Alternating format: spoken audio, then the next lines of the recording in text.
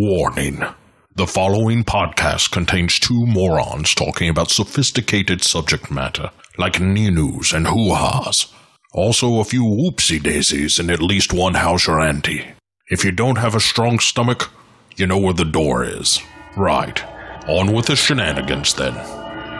The podcast which you are about to hear is an account of the tragedy which befell two washed-up losers. In particular, Cort Psyops and his immature co-host, Matt. It was all the more tragic in that they were uncultured morons. But had they lived very, very full lives, they could not have expected, nor would they have wished to see as much of the mad and macabre as they were to see each week. For them, an idiotic podcast show became a nightmare. The events of each week were to lead to the discovery of one of the most bizarre crimes in the annals of American history, CinePsyEP280 with Cort and Matt.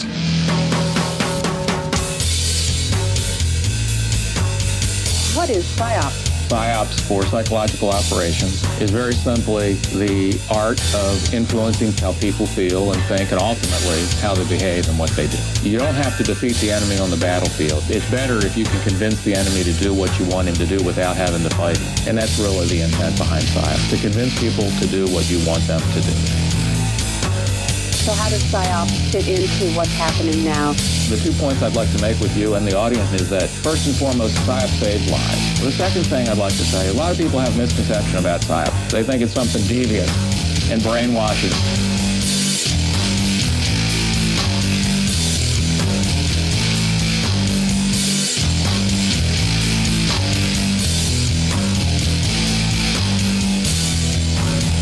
You say you don't know exactly what's going on right now, but we do know that there are some PSYOPs going on, right? Ma'am, I don't know. CinePsyEP280. And I believe with all of my heart that it is a contributing factor to our juvenile delinquency of today. Why I believe that is because I know how it feels. I know what it does to you. CinePsyEP280. They think it's something devious and brainwashing.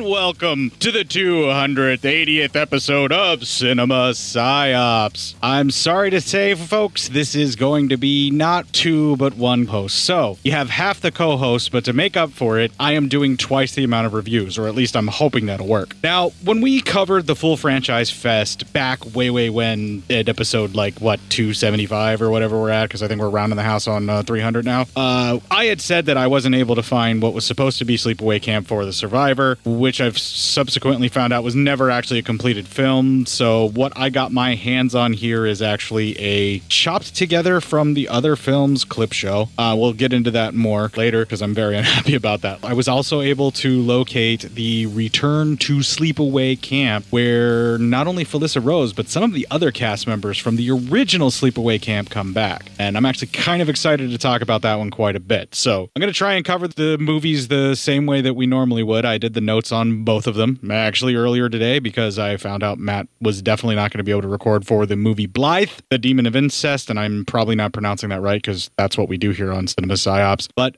Matt is not doing too well and is basically not able to record. Although we kept trying to give it the old college try, he continues to feel worse and worse. I'm going to have to get a little bit real here and just talk. I spoke with Matt about this ahead of time and got permission to actually let you guys know what's going on.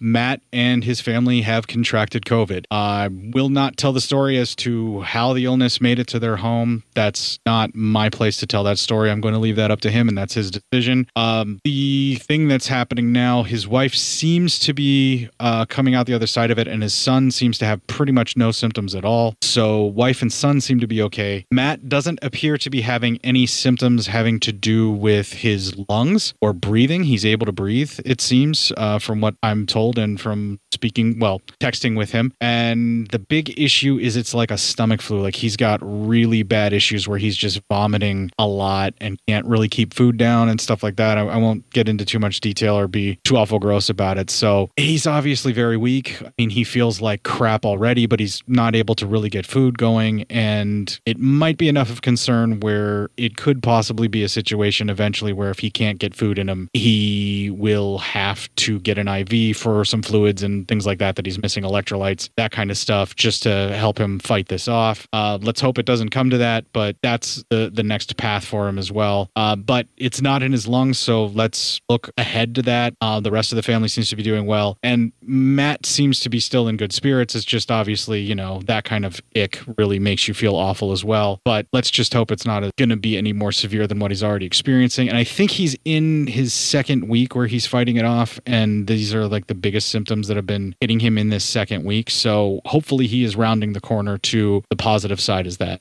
We actually had COVID hit our house here at PsyOps Studios as well. I'm going to tell you guys that now. This happened back pretty close to, I would say, Bev started showing signs shortly after Halloween and shortly before Thanksgiving. It was essentially pretty much 2 weeks before, give or take, where she may have contracted it. We did hand out candy during Halloween. Both of us wore masks. Both of us used hand sanitizer before we grabbed any of the candy. And I constructed a slide that slid the candy out to the kids. So, and we made sure we tried to keep everybody back, but we put on masks anytime we went anywhere near the candy. And just to make sure that everybody was safe, we kept them as far away as possible. Bev started having like head cold symptoms, but you know, with some people it's very mild. So the symptoms started feeling like or seeming like maybe it was allergies or just possibly dehydration, something along those lines, and then allergies and sinus issues. Because we both, her and myself, have sinus issues. I had some sinus issues as well, but I myself never really developed any symptoms at all. I never lost my sense of taste or smell. Bev did on the Sunday after she started showing symptoms, lost her sense of smell and her sense of taste. That they had gone by that Sunday after she started showing symptoms on a Tuesday. And that's when she went and got tested. It was confirmed a few days later.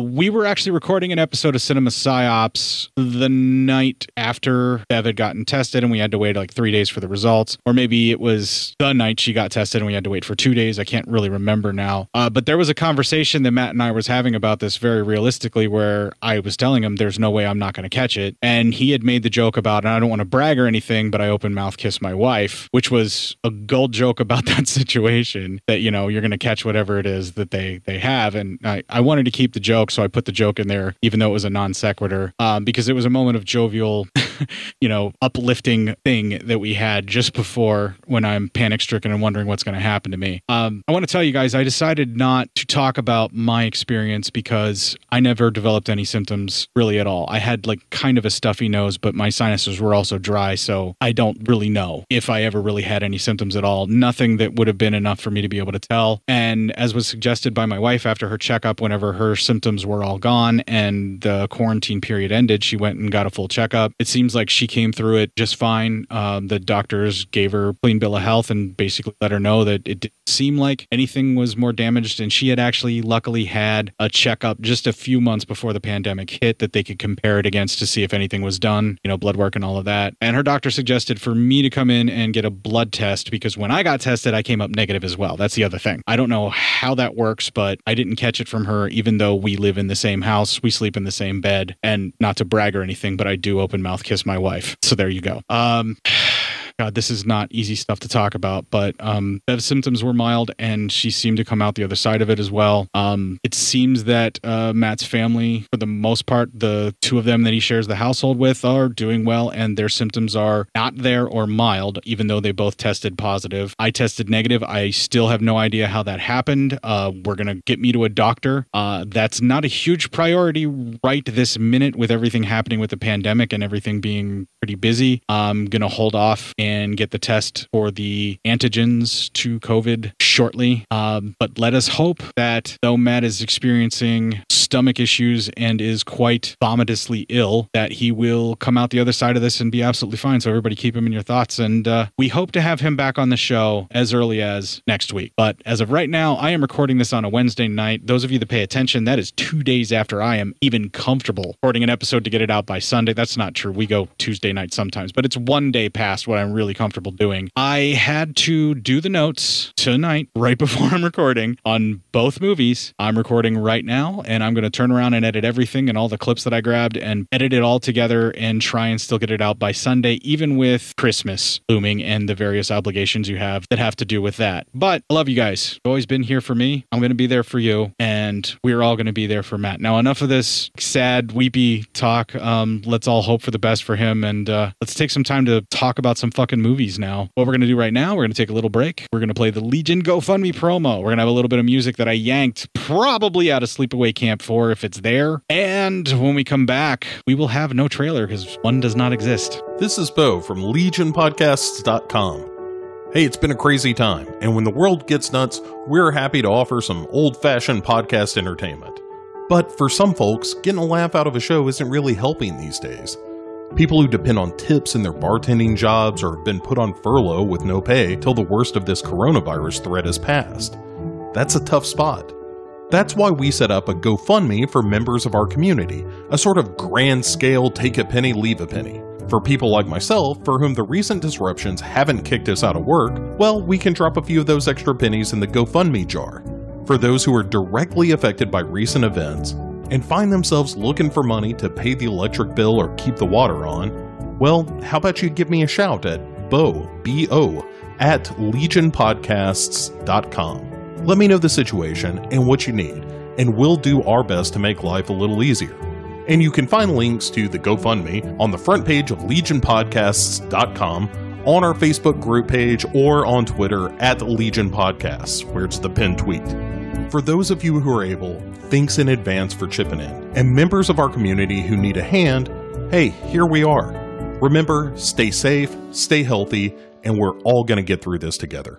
Legion isn't just a name, it's who we are.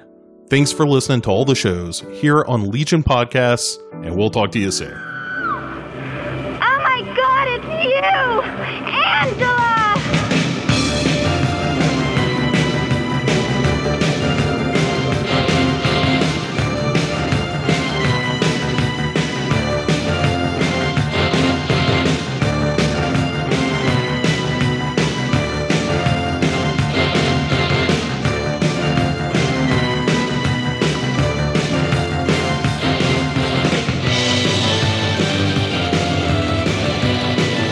Okay, I mentioned it earlier. Sleepaway Camp 4 was a production that was going to take place, which was called The Survivor, and the idea was going to be an amnesiac Angela, which may or may not have become susceptible to the injuries and the brain trauma, as well as the other trauma that happened that we see at the end of Sleepaway Camp 3. I guess they shot a few things, but they didn't actually shoot footage. There was like rehearsal things that were shot on VHS that they did with an actress and like a handful of other actors, like maybe 2 other actors. They did the stuff, like I think they were working on their blocking or whatever. I don't know. It showed up apparently on the DVD box set that Anchor Bay did, the Sleepaway Camp box set, where it was a 4th disc that just had the raw footage. Now, from what I understand, someone apparently got that, cut it together with the clip show that we're about to discuss, from the other DVDs or from VHSs or whatever. It just depends. Some of the footage, it's a little different. I think they just used what they had when they found it. And that's kind of let's call it a movie that we're going to be talking about, because it's more or less like a fan film compilation thing. I don't know. Well, here we fucking go. The film starts with the ending of part 3, where Angela is beat down by the redhead heroine. As some of our listeners may recall, I mentioned she was the leader in the fast food movie with Jim Varney and Tracy Lords.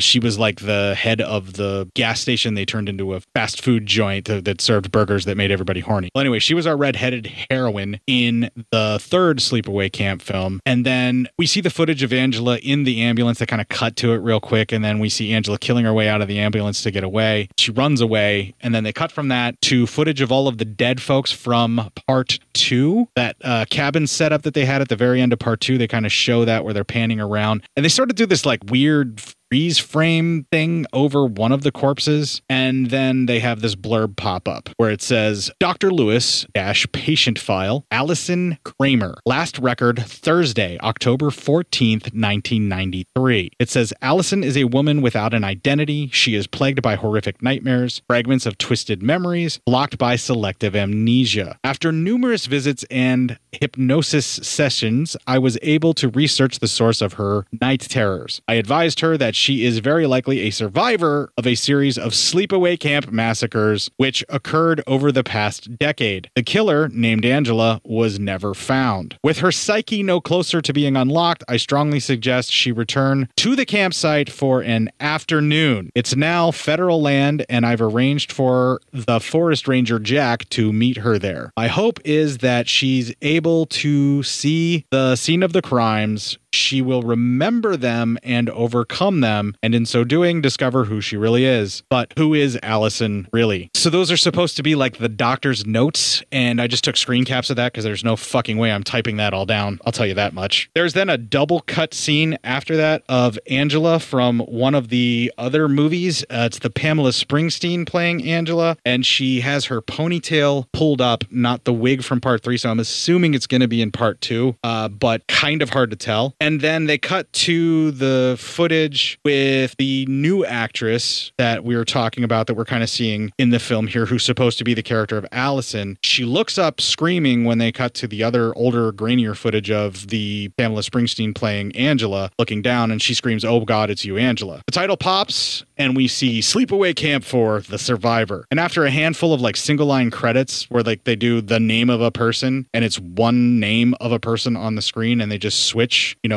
it's like nature shots, the name of a person on the screen, and they just switch it out for another nature shot and another person's name on the screen. And it's kind of a way just to pad out the running time. It's about an hour and 10 minutes, and you feel like every second of this. We then see a lady sunbathing on a lakeside dock. This is our, I'm assuming, character Allison, and that leads to our first clip. I remember a day like today when Angela stalked these grounds looking for her revenge. A tent on top of that hill was the scene of a gruesome attack. This then leads to a cutscene from Sleepaway Camp 3 of Herman from Scrooged getting nasty with the Playboy Bunny tattooed teen and then murdered. I think you folks kind of remember that when we covered it. All right, so then after this death, we cut to our next clip. That Angela, she was such a freak. No one knew why she was so crazy. Or did some of us know why? This intro's the bit from part 1 where the reveal Angela was the injured son Peter from the boating accident, forced to live as Angela. We even see that completely recreated up to the point where the aunt for Peter/Angela says, the boy won't do it all, or whatever. And then we cut back to the Allison character sunbathing, and she is noted in my notes as sunbathing beauty because whatever. That leads to her speaking in our next clip. I remember that day. We then cut to the footage from part 1 of the kids arriving at the camp and Angela being bullied, and then all of that stuff that happened in part 1. They just kind of jump around, but they're cutting back and forth showing how Angela was bullied and picked on. Then they cut to the cop in part 3 talking about what happened to Angela and how she had done the murders and everything. They're reusing the footage from 2 or 3, whichever one it is, but it's of the nightmare sequence of Angela talking before singing Happy Camper, and it's cut together with shots of her actually being abused and picked on in part 1. So it's like footage from part 2, but they're re-showing footage from part 1 and just kind of laying out the story using a clip show. We're only like 12 minutes into this at this point, and I fucking hate it. Anyway, next we see Angela's cousin from the first movie, Ricky, looking for her when the child rapist cook has her all to himself. And it's just him like asking somebody where she is, and then the counselor saying they don't care or whatever, and then one of the other people saying who cares. But it cuts off right before Ricky shows up for the confrontation. And then it cuts from that to part 3 where Angela kills the bookworm lady that's lazy and just sits there and wants to read all day and makes the kids even cook her steak even though she won't let them eat them. It's that scamming lady that was scamming scamming all the campers. Well, anyway, it's the footage of her buried up to her neck in the garbage before Angela runs her over with the lawnmower. This is intercut with the cook going after Angela in the first movie. We see it now because I guess proper story structure can just go fuck itself the way they're doing it. It's a fucking clip show. They're doing what they're going to do. They cut from this to part 3 where they find the dead bookworm lady, and this has a cut with a severed head when Angela says the line about every time she goes to camp, someone loses their head. I believe the severed head was the main character's boyfriend, Renee Estevez's boyfriend in the second film, if my severed head memory works, I guess. Anyway, Angela talks about Molly in the shot, so they cut to Molly being cleaned up in part 2 where Angela's talking to her and asking her if she's hungry, and all I can think the whole time watching this is how fucking pointless this is. I could just watch those other 2 movies again. But then they show the next confrontation with the cop and Angela from part 3 where he's got the board and everything, and then she ends up shooting him. We then cut back to Allison, who is our sunbathing beauty, and our 4th clip. Were they crazy? She's back in camp as a counselor. Then it cuts to Angela talking to Molly in part 2 about drowning the boy in part 1, which we now see that on screen because it's a fucking clip show. Next is the part 2 campfire chat with the story of the fried rat in the fried chicken place. The boy that was super annoying and kept interrupting everybody was saying that, trying to scare everybody, really being immature. This is when the only girl at the campfire starts telling the tale of Angela, and they use that once again, but they're going to clip in various things while she's telling the story because it's, again, another clip show. This time, while she's telling the story of the kids being hacked to death, though, we do get it to cut back to part 1 where we see the aftermath of the kids' deaths in the camp out. Then when the girl's talking about Meg being stabbed in the shower, they cut to showing us that part in part 1 where Meg, the shitty fucking counselor, has to run off to take a shower by herself and then is murdered by Angela with the stab through the shower. Then that girl at the campfire is telling the story of the cook being boiled in water. We cut to part 1 where Angela dumps the cook in the large pot of boiling water for the corn. Then the girl's telling the story of the owner of the camp getting shot in the neck with an arrow, and we cut to part 1 where we see that. Now, I think what they're attempting to do here, and I don't really want to speak for them because, again, I think this is just sort of like a fan film,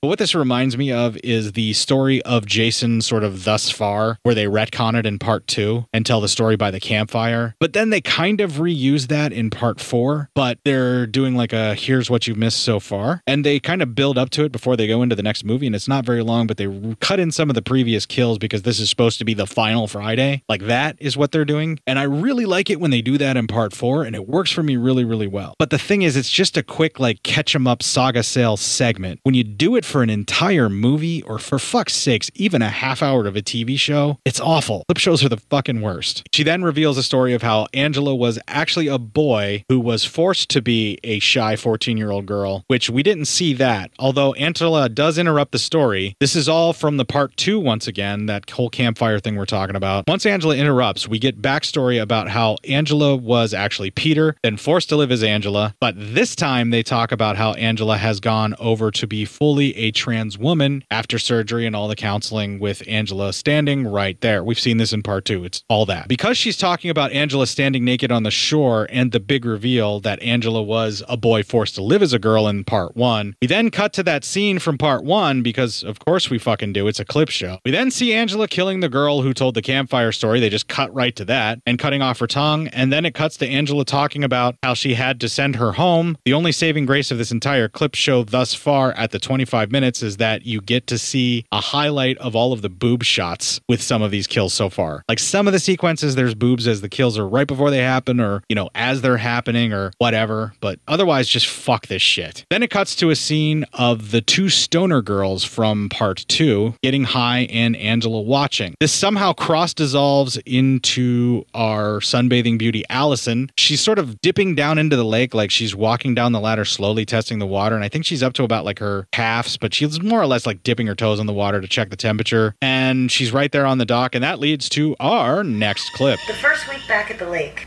poor Angela.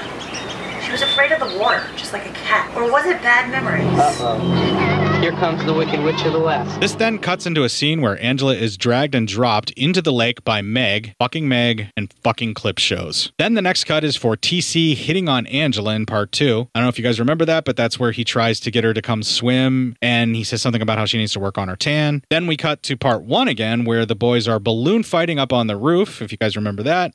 They're like on one of the cabins of the roof, and they all attack Angela with with the water balloons. This then cuts to Angela being soaked by the pervy kids who snap photos of the girls undressing in part 2. I don't know if you guys remember that or not. They put the bucket above there and it drops over her, so they're doing like a water gag now. All the water gags Angela was perpetrated with. Then it cuts to those two kids dead and tied to face inward, looking in a window of a girl's cabin. They even show the counselor who found them as she runs off to try and get help into the owner's office, where there are more dead bodies, one of them being the owner that Angela has posed. The counselor begins screaming before she is murdered by Angela as well. This then cuts to where Judy and Megan throw Angela into the lake again. Oh, and the kids torture her, and then Angela's cousin gets accosted by the owner because he thinks that Ricky is the one that did all of the killing, if you remember. This is all from part 1. Once again, they cut in the actress that we were seeing sunbathing, playing Allison. She's now looking around as well, and we still kind of hear Angela's cousin trying to comfort Angela after nearly being drowned. I don't know what this is all supposed to represent, but here we are where the girl's kind of sitting there. Allison's staring off, and they show that.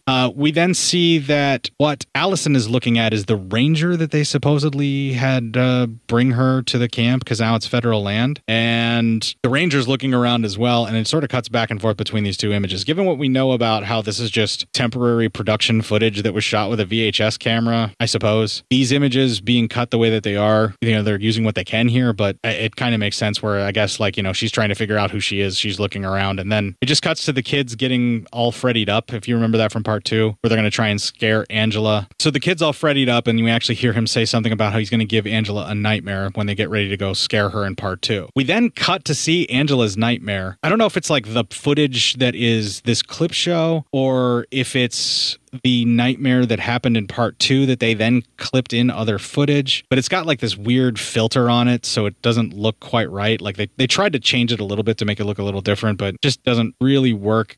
Like I said, I don't know if it's an integrated footage or clip show or whatever it's supposed to be. We then see the kid in the Freddy mask crawling around trying to find his glove, and then Angela kills him, and then we see the Jason right before Angela kills them both. Then it cuts to Angela fishing in part 3 with the two guys from the inner city youth program where the government check was being sent out. Like, she's in that group, and she pulls up the hockey mask when they showed the kid from the hockey mask, so that's what they cut to, but they kind of waited too long, I think, in between the cuts. I don't know, but whatever. They then show the one kid blowing up the fish right next to Angela, so she's running off and screaming in part 3. Then they cut to Allison. She's now standing around in a sweatshirt and, like, I think jeans or some type of, like, leggings. I couldn't really tell, and that's our next clip. All that publicity about those murders and deaths, it was so terrible. Then it cuts to the death of the drowned kid from part 1, where the snake is actually crawling out of his mouth and everything. Then we see the ambulance guys are trying to take the body away, and that's when Mel is screaming about how he drowned and everything's fine. I guess, whatever, it's from part 1, and it's where he tries to cover it all up right before he has to admit it's like the second death after the cook has the accident, but he's not fully dead. And then he tries to talk the cops out of closing the camp or making a big deal out of it. He's trying to basically save the camp and make more money. They then cut from that to Angela in part 3, where the group is all getting together with the reporter,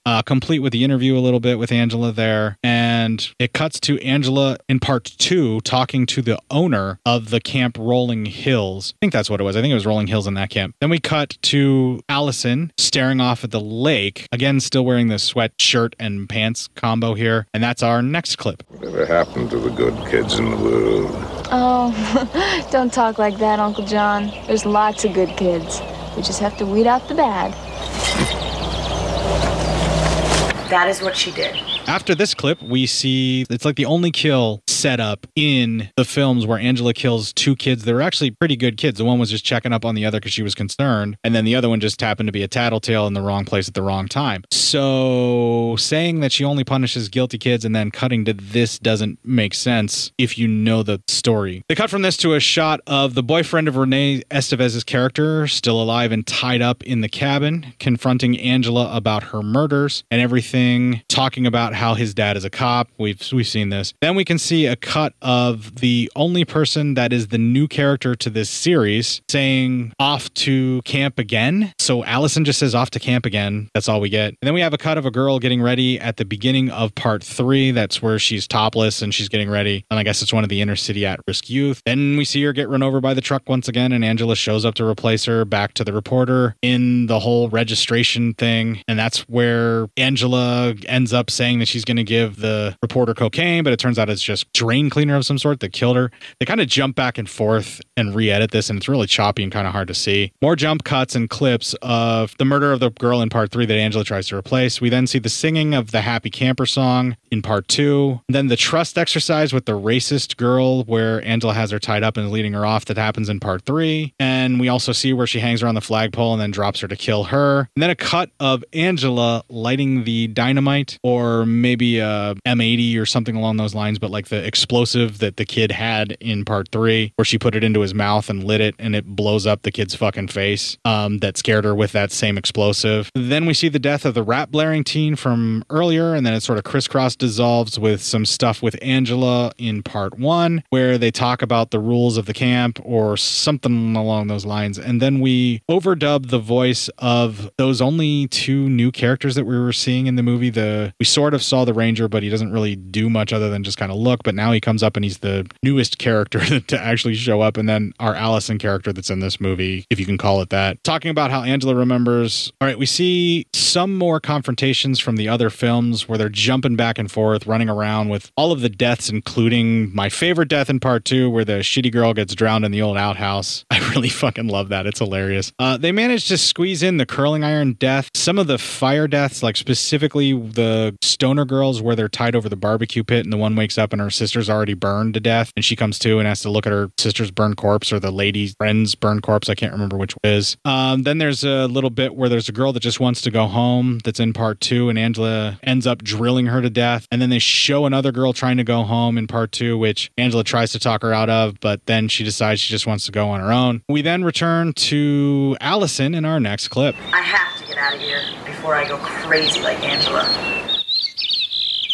Where's that ranger? This transitions into a sort of would-be sex scene with our Allison character and the guy that we guess is the ranger. At least it appears to be a sex scene. They're sort of slowly unbuttoning each other's shirts, staring at each other's eyes lovingly for a second. They kiss a little bit. They kind of say hi to each other and smile. They're in some kind of a cabin. Like I said, it's just a cut, but I think, again, it's like test footage that just got used to be intercut with this. So he asked her to smile or something like that. I can't remember what it is. And then he says something about answering a few questions. She decides she can't have sex with him for some reason. We then see a cut of Angela making out on the beach with her would-be beau in part 1 and her shoving him off of her and not being comfortable. We then cut back to see the ranger and Allison making out again. Her shirt opens up just a little bit and the ranger starts fondling her breast with, like, with the bra still on. He's just grabbing a hold of the bra, breast and all. The girl tells the ranger she cannot do this and ends up running off once again, screaming, now pulling her shirt almost completely off as she exits the cabin, I believe. The ranger screams something like bitch and goes after her in pursuit after he rips open the door to the cabin. So we now have a chase scene between our character Allison and the ranger, but it cuts back and forth with Angela running in like black and white through the forest as well. I'm not sure what this is supposed to represent other than we're supposed to get it. Yeah, Allison is Angela. Angela is Allison. It was kind of obvious from the start, but what we're seeing here doesn't really convey that. It just jumps back and forth and it's kind of irritating. The ranger then catches up with our character that apparently now has no name, even though she's supposed to be Allison. And he gets super fucking rapey on her and starts ripping at her clothes and fondling her a little bit. This kind of cross cuts to Angela fighting off or moving away from her specific beau in the first movie as we see Allison that's fighting off the ranger and then runs away. We then see more black and white footage of Angela looking around the woods and covered in dirt and running around. And that's part 2 or part 3. It's pretty sure it's part 2 because it's Angela with the ponytail, not the wig. So a lot of it is Angela running through the woods. Probably the footage of her just chasing Renee Estevez's character, but just repurposed to look like she's running away. And more of this is happening. There's a lot of running around. When they finally show us come across a hunter of some sort,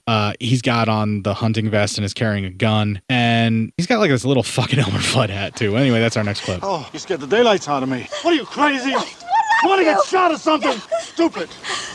was from the ranger. Ranger? What ranger? There's no ranger around here. He's chasing me. All right, calm down.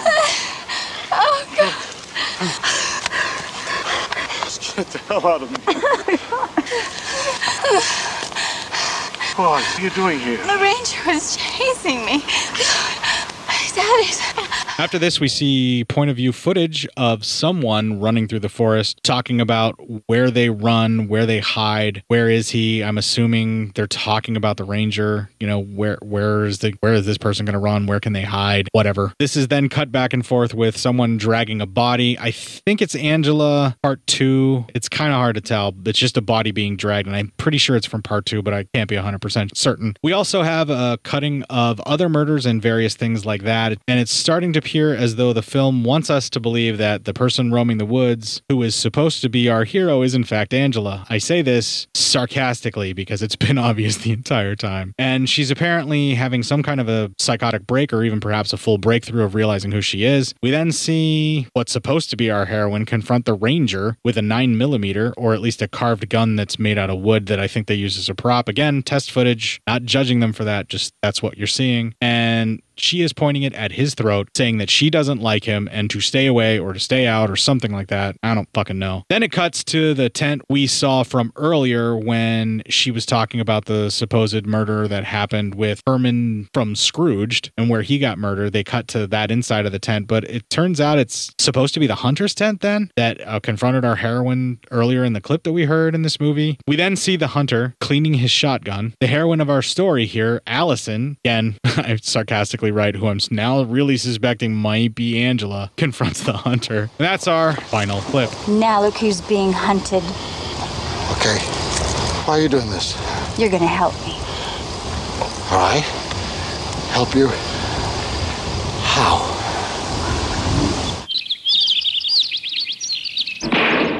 After that gunshot at the end, we have a cut to our Allison/Angela standing holding a knife, which reveals that she is completely 100% Angela in a very awkward way. She basically has the tip of the blade just above her chest, but the bottom of her hand is right about at her jawline. And she's wearing like this black bikini top and like a pair of different colored bottoms. I think in that shot, it looked like she was wearing khakis because they were just trying to shoot her from the waist up for this test footage. But that doesn't matter because they cut from that to some back and forth with a shot of Angela on the beach. And part 1, after she makes the kill, where Angela's just standing there with her mouth open, ready to scream. And then we see the part where Angela is in the ambulance at the end of part 3, driving home the point that this is supposed to be Angela. We go back and forth between these things a couple of times, and it's apparently Angela. She's in a pair of bikini briefs now and just a black bikini top. She confronts the ranger, who I'm assuming she kills. It dissolves into a night shot of a cabin with the dead ranger, so she definitely killed him, and the ranger is sitting next to another corpse that may be the hunter, looked kind of skinned. We fade to a contrast shot that's just like a darker contrast of that exact same shot, and fuck,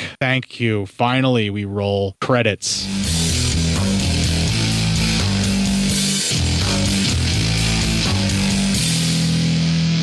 All right, I know I was really hard on this, but this is clearly not a movie. If you go through any of the IMDb reviews of it, other people have said the exact same thing. At best, this is a clip show that was made by a fan who just was trying to get the story conveyed across as it may have been in the original script or whatever the original idea for the story was. For what that is, whoever did this, it is at least competently put together as far as that goes, where they just made a pretty effective editing clip show. But entertainment value is next to nothing on this unless you are dying to absolutely watch it. I would basically say don't even bother looking for it. It's really not worth your time unless you're absolutely dying to see it. I think I found it on YouTube. I think that may have been where I found it.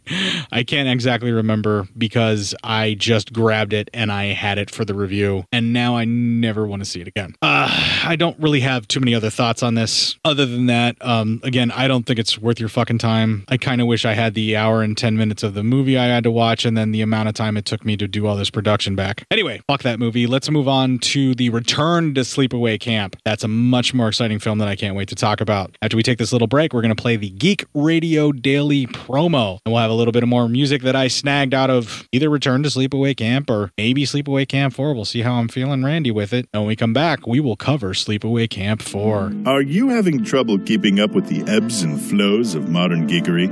Is the real world holding you back from knowing what is happening in the geeky world? To answer these and other personal problems brought in by your friends, gaming group, and loved ones, Geek Radio Daily presents daily informational sessions brought to you by the wonderful Billy Flynn, the Flynnstress, and podcasting's Rich Sigfred. They contain such helpful segments as history, geek birthdays, box office results, the latest in DVD and Blu-ray, video game and comic releases. Why, they also have a weekly show hosted by the wonderful Billy Flynn and the Flynnstress, which includes interviews and commentary. And to make sure you are informed, Geek Radio Daily also provides you with your daily dose of geek news to make sure you know more than that jerk know-it-all Steve. Visit us at geekradiodaily.com. That's right, Geek Radio Daily. All the geek without the weight. Now available in fine Corinthian leather.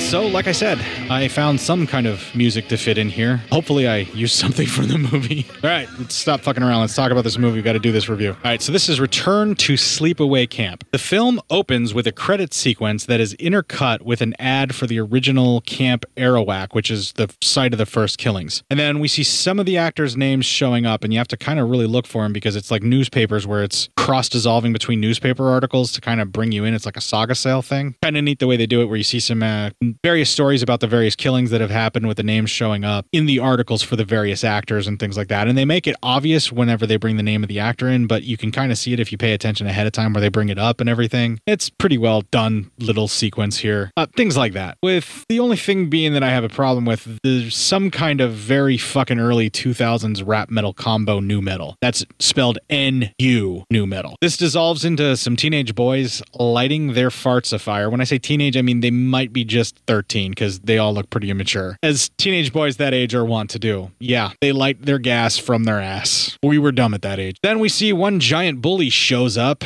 thinks that they are making fun of him, and immediately goes into being violent towards them and angry. He wants to have his own chance at lighting a fart on fire when he thinks it's actually pretty hilarious. He then sort of bullies more of the kids. He says one of the kids pees their bed all the time or something like that, like pretty much every night, right before he hops on some other kid's bed to light his fart on fire, and it sounded pretty wet and juicy, which makes it not that impressive of a fire, which it's a significantly smaller flame. And then the other kids apparently, start making fun of him, according to him. So he grabs an aerosol can in his rage that he can't control, lights it on fire, and starts spraying it at them to try and scare them. This is clearly a kid with a lot of anxiety who can't fit in and feels he can't make friends, so he lashes out with violence and anger. I don't have a problem with a kid that needs special attention for emotional distress, but I don't feel that a camp with other children who are fucking demons are the place for this child. And I feel immediately bad for him, even though he's being abusive and irritating. This is the stance I'm going to take. This kid probably should not be at this camp because he needs a camp that will nurture him as an individual. And this camp is all about the money, and any kids who don't fit in are getting picked on. It's really difficult, however, because he is such an asshole to people who don't deserve it, because everybody's a fucking asshole to him, so he lashes back out at people. So there's going to be moments where it seems like I'm defending him and I sympathize with him. That's because in those moments I kind of do. And then there's other moments where he's being a complete and total fucking dick, and I don't like him either. So That's where we're at. So right there as he's spraying the fire at the kids, their camp counselor comes in to confront him, grabs him right by the hair and puts him almost in a chokehold and tells him he's being fucking stupid. The kid is being an asshole, but immediately somehow throws this camp counselor out of the way. Like I said, the kid's like almost twice the size of their camp counselor. He's really tall and he's built. He's just this big kid. He grew fast early. Then after he throws the camp counselor against the wall, he says the guy's ass stinks, which becomes a motif, and then runs off. The counselor tells him to get back here, as a counselor is wont to do, but the kid still goes running out the door. The counselor then begins to talk to the other kids about how he's going to give this kid, Alan, a lesson someday that he will never forget. The kids say whatever, Alan always gets away with everything, and then the counselor responds with, "Trust me, boys, it will happen," or something along those lines. And then he heads out the door. The next day, they are at lunch. The big kid is being a bully and a dick once again. He throws something at one of the other kids. Again, I think it just he wants attention because no one really wants to be around him and no one accepts him, so he's lashing out. The camp counselor says that his brother is moving in on his girlfriend to this kid who's currently bullying his cabin mates. He calls him a wanker because the guy's apparently Australian, and he then grabs this ketchup bottle in one hand and then shakes it as if he's simulating masturbation when he calls the guy a wanker. He calls the kid a wanker and then says that, you know, the guy's stealing his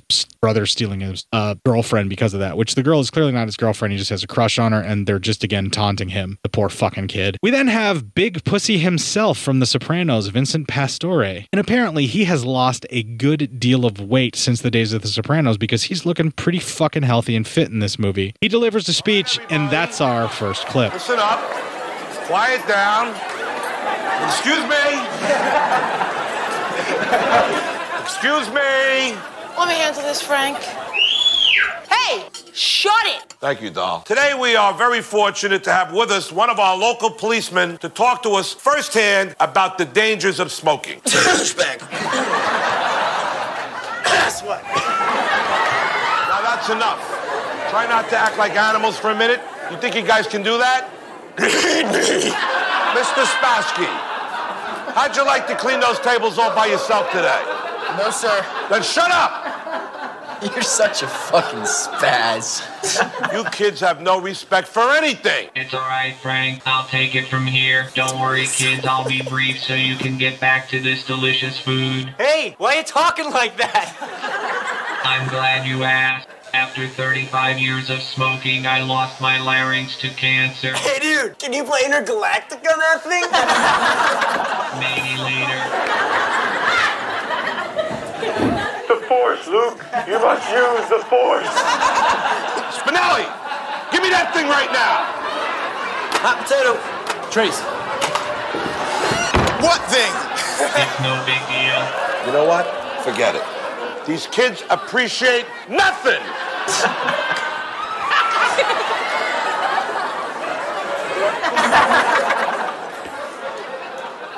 Stuff sucks. I want something else to eat. Too bad. Can't eat this junk. I'll throw up.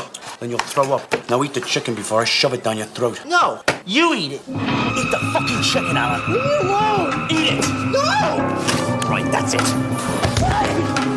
Clean it up. No, you. I said, clean it up. Let go of me. Clean it up now. Let me go. I see you two are at it again. He's throwing food at the other kids, and then he threw his plates on the floor. He's hitting me for no reason. Stop lying, Alan. You're the liar. All right, calm down. Alan, why don't you just come with me, all right? You're such a pussy, Alan. Hey, Randy, your ass stinks. Alan, I think we agreed you were going to work extra hard to behave yourself. I'm trying, Ronnie, but everybody keeps picking on me because I'm different. No one thinks you're different, Alan. Why don't you just start trying to be a little more cooperative, okay? Hey, do you think I could go to the kitchen and get something else to eat? Sure you can, but just remember what we talked about, okay? Okay, I promise. Okay, I'll talk to you later. Quit it, Alan, you... Good job, Bella. Did you see that? Leave it alone, Petey. What'd you do that for? Because your face looked like my ass. Problem? I hate you, Bella. Oh, you're breaking my heart. Eat this, you shit. You cussbag! Down, girl, easy, easy. Ronnie's right there. Chill. Move it! Sorry. Dick. Well, look who's here. Count Problem Child. Hey, Charlie. Can I get something else to eat? I'm on my way out, little man. Mickey will take care of it. Great. Hey, Mickey, Didn't I tell you to put the goddamn trash bags in the dumpster? I'm infested with rats in here. All right, don't blow an artery, okay? Just make sure you do it this time. I said I fucking do it, all right? Jesus Christ. Should have fired his ass a long time ago. You keep mumbling, old man. What do you want? I guess I'll have some ice cream. Hey, ice cream my ass. I'll decide what you're gonna have. You ready? Egg salad or tuna salad? That stuff sucks. I want ice cream. Well, that's tough shit, ain't it? Now hurry up, I'm busy. As you heard in the background there, we have more stars in this than just Vincent Pastore, or at least names that you would recognize. We also have the Duke of New York himself, Isaac Hayes, as the chef. Yeah, I get it. He's the chef in South Park, so now he's the chef in this film. I don't care.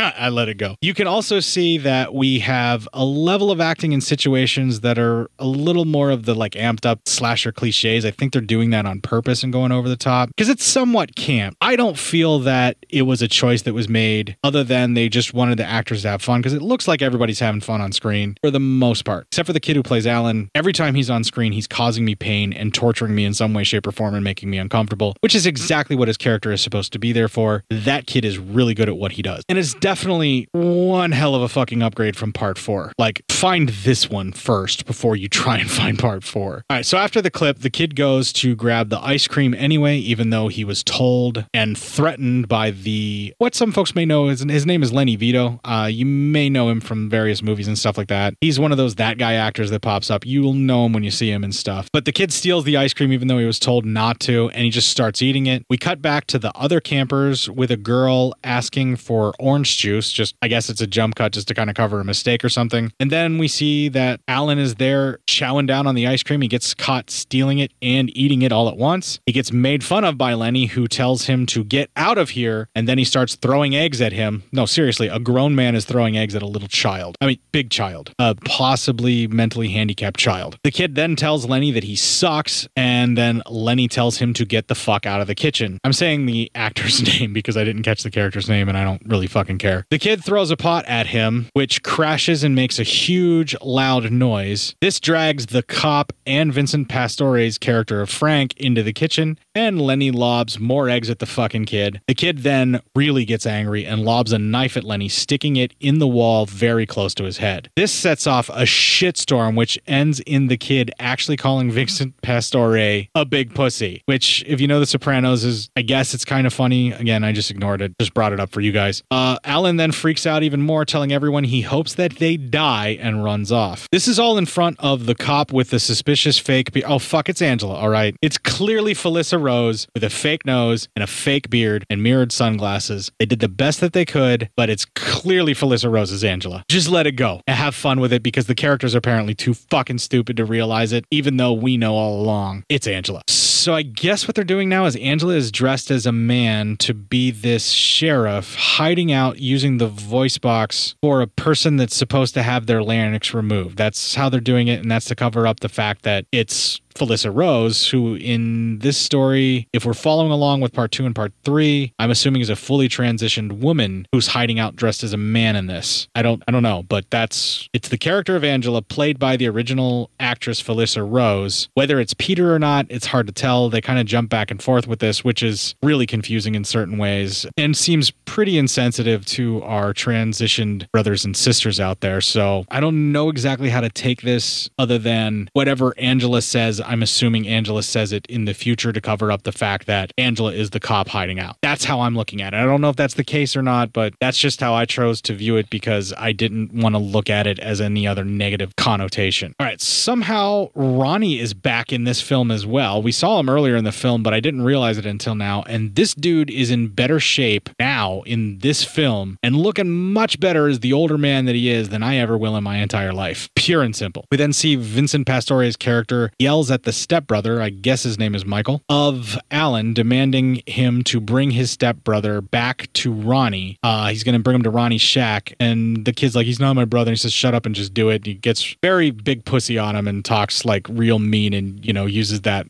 like real baritone yell at him. And then this dissolves into a shot of a log leaning against a waterfall and our next clip. Hey, dickhead, slow down!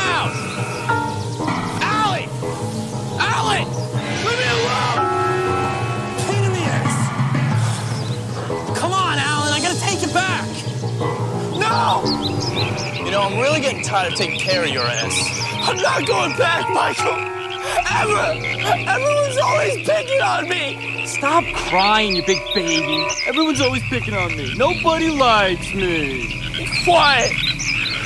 Still dicking around with the frogs. They're my friends. Yeah, right. Whoa, look at this mother. What are you doing? What? You hurt him. These are men, I'll fucking kill you. Alec, they're fucking frogs. They're my friends. They don't care if I was sick once. They like me anyway. Here we go again. How long are you gonna milk this rheumatic fever bullshit? The doctor said there'd always be effects. Yeah, you'll always be an asshole. Now let's go. Frank wants us back in camp now. I'm not going. Oh, yes you are. I said I'm not going. And I said you are. Now let's go. No! Oh, you little asshole. I'm gonna kick your ass. Get out of here. Cut the shit out. I'm not going back. Come on, Al. Give me the knife. Come on, Al. Give me the knife. Give me the fucking knife! You're fucking nuts, Alan.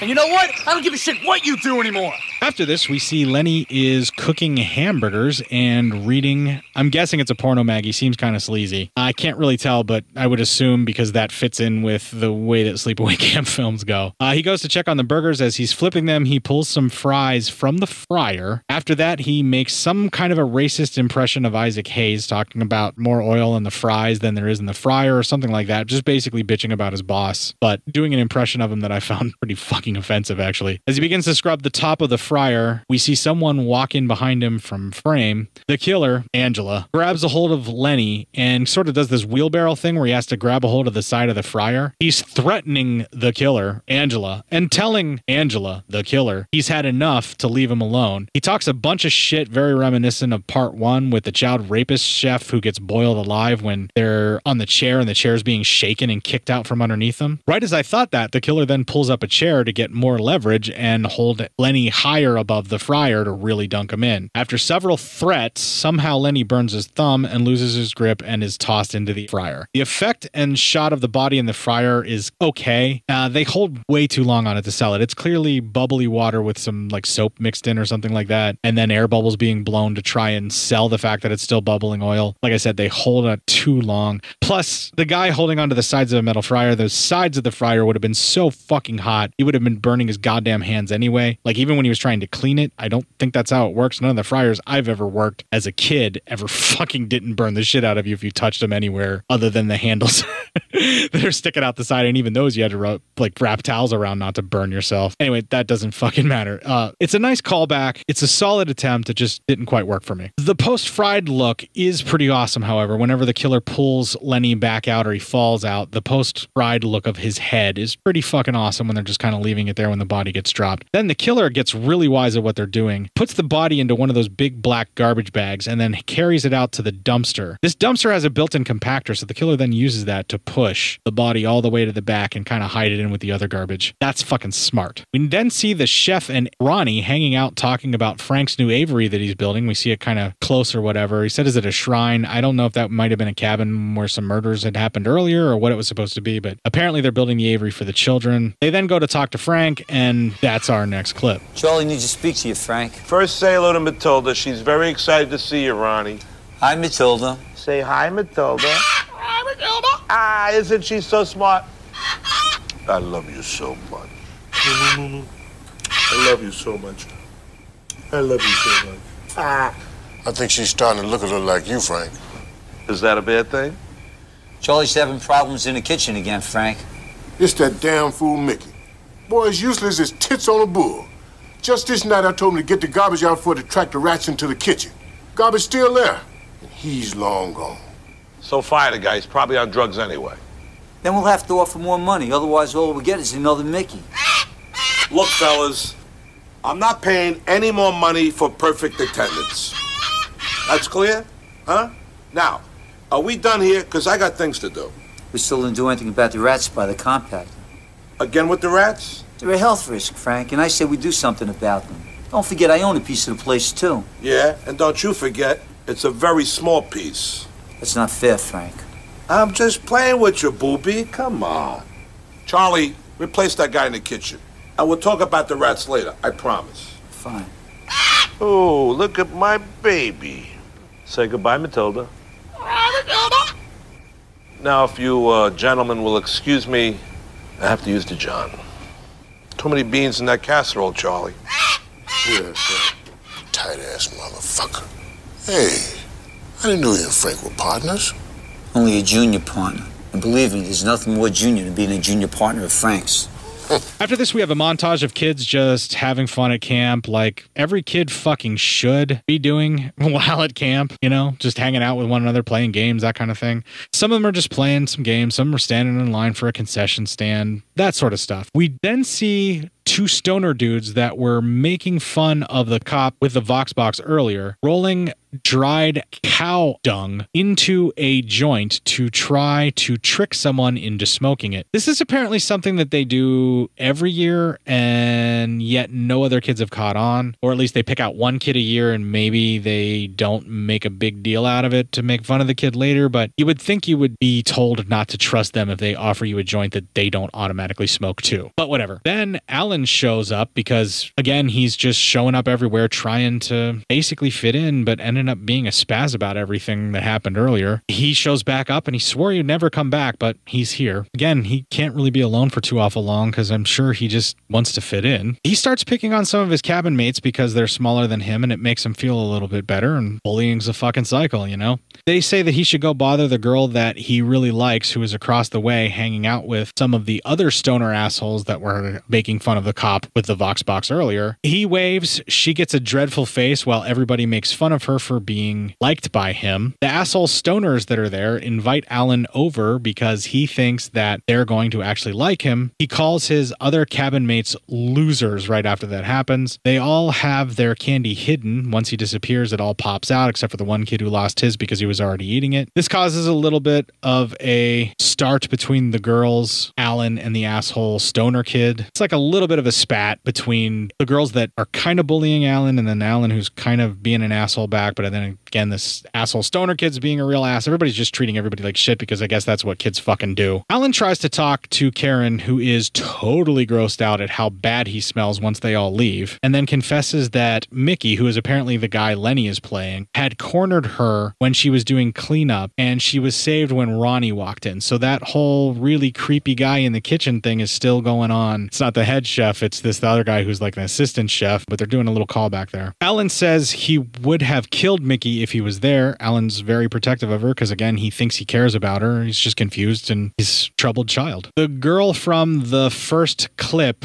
who was fighting with Alan grabs Alan by the wedding tackle, squeezing him until he screams in pain, saying, did he really think she would forget what he did? Well, as we heard, he dumped food all over her and then just be letting him go. And then after she lets go, the main kid, TC, gives Alan what is referred to as a purple nurple or a titty twister or whatever you want to call it. Alan is hurt, doesn't know how to react, but eventually figures out how to shove TC to the ground. Now here's the thing about Alan. If he knew how to handle himself a little bit better, he'd be able to handle these bullies no problem. But that's not necessarily the type of growth that Alan needs just yet. He needs emotional growth. He's not prepared for the world around him. Frank ends up intervening and sends Alan back to his cabin because of course the owner is going to punish the troubled kid and not the kids that are being assholes. He accosts him in front of everybody for causing trouble, even though a counselor came to his defense. That's Petey. Alan sneaks off behind the stage and ends up finding the stoner kids who trick him into smoking the cow shit joint. They laugh as he chokes trying to smoke the joint and practically throws up. It's really hard to fucking watch this. He kind of falls down to his knees and he's clutching at one of their legs trying to hold himself up because he's looking for help. He's a confused kid, and kids do that sometimes where they just hug somebody's legs for comfort, and that's what it looks like. But he is dry heaving and coughing. It just looks like he's gonna fucking throw up, but the convulsions from the right angle, it looks like he's giving head. So that's when TC and the other stoner buddies show up. They all make fun of Alan, who is clearly struggling to breathe and nearly dying. They decide they're going to call him Blowjob, which is a name that sticks for the rest of the film, and tell him he has been smoking shit and not weed. When the counselor who defended Alan earlier, Petey, shows up, she rushes him away and tries to console him. Ronnie shows up and lays down the law, but no one really listens but Alan, who takes off. The stoners are out smoking. There's just the main two that tricked Alan into smoking the shit joint. They're hanging out with two of the girls from the popular clique in the camp, and they're tired of these two dudes shit, and the weed is pretty much not doing it. So there's a character named Weed. He throws a joint away, I guess because he didn't want to finish it, which is dumb for multiple reasons, because A, that's wasteful, but two, he throws it into a pile of gas cans that are all sitting outside, and he could have blown them all up, and one of the girls even points that out. His stupid stoner friend goes and grabs the joint and keeps working on it. Weed decides he's too stoned to move or too lazy or something, but he just decides he's going to stay there and sleep in this chair because it's like 2 a.m. and whatever. So his buddy just abandons him to go hang out with the girls and maybe try and see if he can get laid. I don't know. Weed then passes out, and our killer grabs a can of gas, some rope, and the can of gas has like this pump in it, one of those like squeeze hand pump type things that will bring the gas out of the can and throw it through a tube. So you can gas up something that may not take a gas nozzle by sticking the tube in there. Or if you do it right, you could also siphon gas from one thing into another. I think that might be what it's for, but I'm not sure what the can's going on. But anyway, it's set up. The tube gets shoved down the stoner's throat. The killer then starts pumping the gas from the can into the stomach of the kid, Weed, but it's a bunch of it spilling out all over him and it's shooting out of his mouth. It's to sell the effect of the liquid coming out and that the tube's still down his throat, but he's overfilled. I guess, I don't know. But then the killer, fuck it, Angela, tapes over his nose and mouth so that he can't breathe except through one tiny hole with tape. And the tape reads the words "drugs are for dummies" written across the tape, which fits in with part 2 and part 3, so we're kind of going back with that. Then Angela jams a joint into that small hole of an opening and lights it, but with that much gas the kid spit out all over himself, they both should have gone up right there. But anyway, he tries to stop the joint, shaking his head, but somehow with him shaking his head, one of the cherries sets off the gas, or somehow with he's breathing in the combusted smoke, maybe he breathes out through the joint too, and the gas fumes light like a match or something. I don't know exactly how that's supposed to work, but somehow him having this joint be the only way that he can breathe in and out, it causes him to explode into a giant ball of flame. It's CG. It looked kind of okay. They cut from that to a body bag of the stoner kid's buddy screaming Weed's name, and the burn-up corpse looks pretty fucking cool. We then have Frankie and Ronnie start arguing, and that's our next clip. I tell you to get those campers back to bed now. Now get moving. I got a bad feeling about this, Frank. Yeah, and I feel good. We're gonna lose over half of the camp now. That's thousands of dollars. We found this near the body. Say, what did I tell you? Drugs. Goddamn drugs. I think there's more to it, Frank. Here we go again. What does that mean? Every time something happens around here, he thinks he's back in Camp Arawak.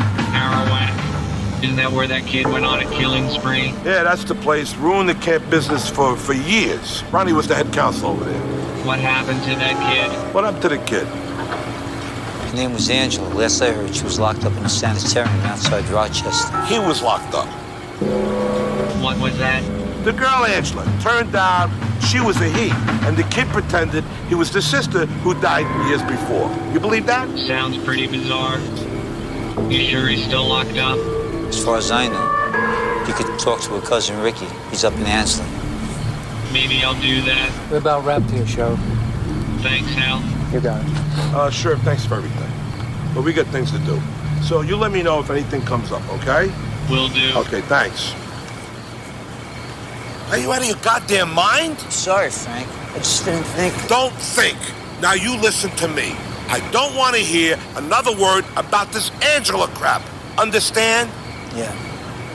Now clean up this mess. Look at these campers out here. We're lucky if we're not closed down by tomorrow. All right, I'll take care of it. Goddamn idiot. We then cut to a camper's montage of the various kids doing various activities. Alan's interfering with everybody and being annoying. Like, he goes into the croquet game and starts kicking around their balls and just getting in the way. Again, it's like an angry 5 or 6 year old kid who just doesn't understand, but he's got the body of like a 16 or 15 or 45-year-old man. He's big. He's built. This kid could do some damage, but he's developmentally challenged, as we said. Alan has a thing where he wants to bring Karen to like the secret hideout place. He just wants to get to know her, and he's trying to reach out and make a friend or make a girlfriend or whatever. He just wants her to like him. She doesn't want to go, but she's definitely not going to go there with him alone, and she just wants her to leave him alone. He says he will not leave her alone. He will not leave any of them alone, no matter what, and starts kicking the croquet balls around like, well, he's being an immature jerk, but again, he's a developmentally challenged kid. The other girls immediately pressure Karen into leaving just to get him out of their way and to leave them alone. Karen finally agrees as long as someone else comes with her. Alan is totally happy happy with that because he likes the other girl that Karen picked to come along with her. He thinks she's nice as well. And he finally decides he's going to take off. And holy shit, was that Melanie from Glow as their counselor? Holy shit, yes it is. We cut from this to Alan being a spaz at paintball, trying to join up. We just know this will result in Alan being even more annoying and awful, but also he's going to get picked on a hell of a lot more. So we're going to then feel really bad for him and just wish someone would give him a chance and like be a friend and tell the kid to take a fucking shower or something, you know? But he's getting picked on from afar when he runs out into the woods because he just wants to play. He just wants to have a good time with everybody. They are calling him a blowjob from various unseen areas and they're luring him around. And then he's surrounded by a ton of people with the paintball guns, which I'm guessing is supposed to be on the opposite side. They're all dressed in blue. He's wearing yellow. So he runs away. But as he's running away, he is shot at firing squad style where they kind of encircle him by the opposing team. And then he runs over to his own team and they start rounding around him and firing at him like in firing squad style, just wasting all the paintballs on him. He starts getting chased from both sides. They're coming around him in like a semicircle that forms into a circle, like this like hunting fashion of hurting him. He's being bombarded the entire time by paintballs. Even after he falls to the ground, they continue to just shoot him again and again until they pretty much run out of paintballs. When they finally stop, Alan is crying and runs off screaming that he hates them, justifiably so, Jesus fucking Christ. This is fucking hard to watch. I mean, the kid is an asshole, but he does not deserve this. He's a troubled kid who just doesn't know how to get along with other people like at all. All right, they fade from this to a cement truck drives past in a construction site and we see the Angela cop car showing up to interrogate her own cousin. And holy shit, that is actually the dude who played Ricky as a kid all grown up. I just realized that. That's our next fucking clip. Hey, I'm working here. You must be Ricky. What's with the voice? The big C. Too many of those. Ain't life a bitch.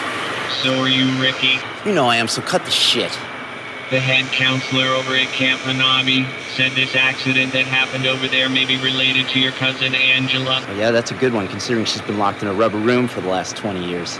You sure about that? Yeah, I'm sure. I go to see her every few weeks. I'm the only one who goes to see her. You mean him? What? Him. Angela's really a man now, isn't she? You know what? Fuck you! I gotta get back to work. If anything else happens, I may be back. That a threat? No. I just might need your help. Knock yourself out, deputy dog. One day I'll show them. And I'll always stay with my friends. Well, we're here. I can't believe it. What are you doing here? That seems to be the question of the day. Well, come on, sit down. Hey, you guys want some soda? Yeah, sure. Why not? Ew! What's with all the frogs? Oh, they won't hurt you. They're my friends.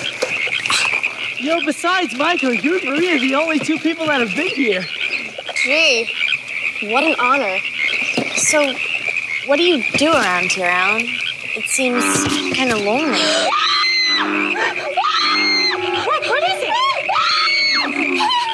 Oh my God! What? Where are you going? You are so sick! No! Oh no! At the end of the clip, we see what looks like a bunch of skinned frogs falling from the trees, and the girls think Alan did it. Alan is horrified too and can't cope with what is happening, screaming what happened, and it turns out it was his stepbrother, Michael, the entire time, and his buddy, who perpetuated this act of severe animal cruelty. Alan charges them and is tossed to the ground. Alan tries to explain to Karen what happened as she's running away. He runs up to her and he's screaming, like trying to explain he would never do that, trying to talk about how the frogs were his friends. But she is obviously terrified by the wanton cruelty and runs even faster because obviously she thinks Alan did it. The fucking stepbrother set it up on that way on purpose. We then see the kids on the lake calling Alan blowjob again from afar, adding to his torment. These are the stoner kids and the friends like TC and them. The three boys jump off the inflatable raft and swim over to continue to torment Alan. He is desperate to explain what happened and no one is willing to listen. His counselor even accosts him once again and no one will listen to Alan no matter what he tries to say, and he's obviously flustered. He can't communicate. Everybody dislikes him anyway and they're automatically going to assume he did something wrong just because they're irritated by him. And the fucking kid just gets picked on, including the counselors. One of the fucking female counselors starts calling him BJ. She's a fucking counselor. fuck. Anyway, Randy sets up Alan for a massive wedgie from the guys. He's a fucking counselor and he does this. Everyone laughs. His fucking underwear gets torn free. They hold it up aloft like it's a fucking trophy. The kid falls into the lake. The only counselor who has any fucking sympathy for Alan, which is Petey, jumps into the water to try and help him to shore as he's panicking. She keeps him calm. She gets him to shore. And this is another scene that harkens back to the original movie when Meg tosses Angela into the water. That also leads to our next clip. Calm down. Everything's all right. Oh, look, now there goes a handsome couple. You're a fucking bitch, Lindy. You know that? Oh, that really hurts. Coming from a skank like you. I hate them. I hate all of them. Take it easy, Alan. You're gonna make yourself sick. Oh, it's a little late for that. Fuck Please. What's going on here? What happened to him? What do you think happened? When are you gonna do something about this? Come on, Karen. Don't be such a wuss. Yeah, you know we can't do this without you. I don't know. Hasn't he been through enough already? Come on. Just a little joke. And besides, he likes it when we make fun of him. That's right. He thinks we like him because we take the time to beat the shit out of him. Oh, yeah, that makes a lot of sense, TC. Oh, come on, Karen. It'll be right. Hey, shush up. Here he comes. Evening, blowjob. You better shut up, TC. I didn't say anything. Lay off, TC, okay? Come on, doll. You better hurry up. We're gonna miss our reservation. Oh, sweetheart. You really should have thought about that 15 minutes ago. Come on, we're gonna be late. Come on. We're gonna be late. Why not? How's my little baby, huh? You be a good baby while Daddy's out, okay? Okay, my sweet Matilda? Stinks. What did you say? Stinks. Son of a bitch! Frank, where are you going? Lemon boy, Mr. Meringue. Out the door. Can I get ahead of you, Toby? I'm kind of in a hurry.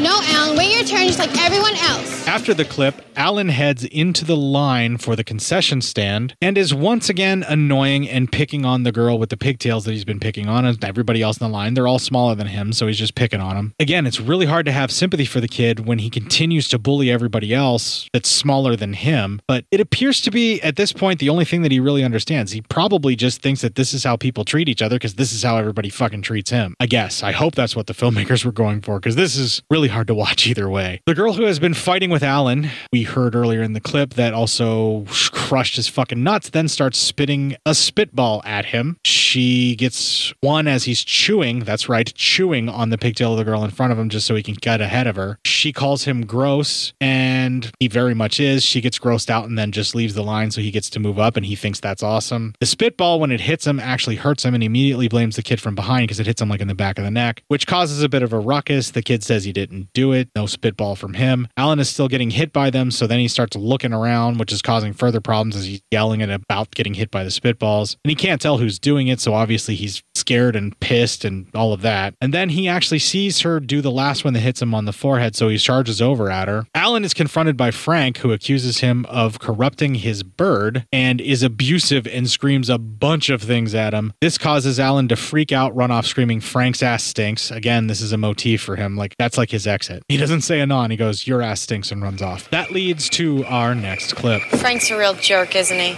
Yeah, he really is. Listen, Alan, some of the girls and I were playing Spin the Bottle behind the stage, and we wanted to know if you would want to join us. You mean it? Yeah, sure. Wow, I don't believe. Yeah, come on. Awesome. Here we are. How come all the lights are out? You always play Spin the Bottle with the lights off. Oh. Come in. Shut the door, Alan. Hey, where's everybody else? Don't worry. They'll be here. Karen? Karen, you there? Right here, Alan. Just getting a flashlight. Okay. Hey, This is a setup of a prank to strip Alan down to his underwear. They bag his head so he can't see, and then they shove him out in front of everyone after they shut off all of the lights. But the one good goddamn counselor in this whole thing who tries to help him shows up, Petey, to try and get what's going on, and then Ronnie accosts everyone for what they did because clearly this is too far. Ronnie's still a good guy. He just wants the kids to have a good time. We then see when Ronnie's accosting everyone, Karen gets extremely guilty for what she did, as she should. This was fucking wrong, Karen. That leads to our next clip. Get away from him! God damn you! You're all monsters! Get those lights on. Turn the lights on now. I want to know who did this. I want to know right now. What do you want from me? It's my night off. It's not. Now find out. Okay, Jesus. I think he's finally asleep. You okay, Ronnie? You know, it's funny, Petey. Every time Alan gets in any trouble, you're always there. What's that supposed to mean? Who are you? Ronnie. Who are you really? Where do you come from, huh? Ronnie, you're scaring me. Every single time Alan gets in trouble, there you are, Johnny on the spot. Why is that, Petey? Huh? Why? What are you talking about? Oh, you know what I'm talking about. Peter? No, wait. It's not Peter, is it? No. It's Angela! Ronnie, stop it! I'll stop it. I'm going to put a stop to it right now. Ronnie. We have to do something before it's too late, before she kills someone else. Take it easy now, Ron. It's her, Sheriff. I know it is. I can feel it. She's here. Who's here? And what the hell is this? Angela, Frank. Angela, she's here. I told you enough of that crap. There is no Angela. Yes, there is. It's her. Oh, yeah? Why don't you just go back to your cabin now? Honestly, Frank, I don't know what he's talking about. Go! There's something going on out there. Now what? You kids better stop that noise and return to your bunks.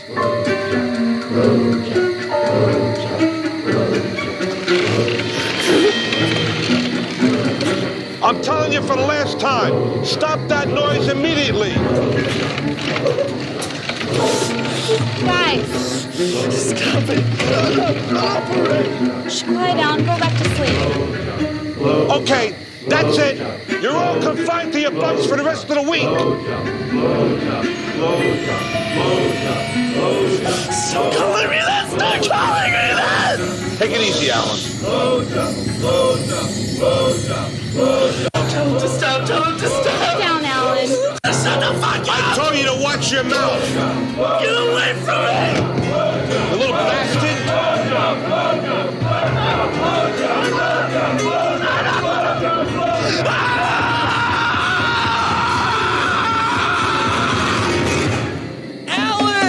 Alan! What are you worried about? Where's he gonna go? The boy is sick, Frank. Yeah, he's sick, all right. And now I'm starting to wonder about you.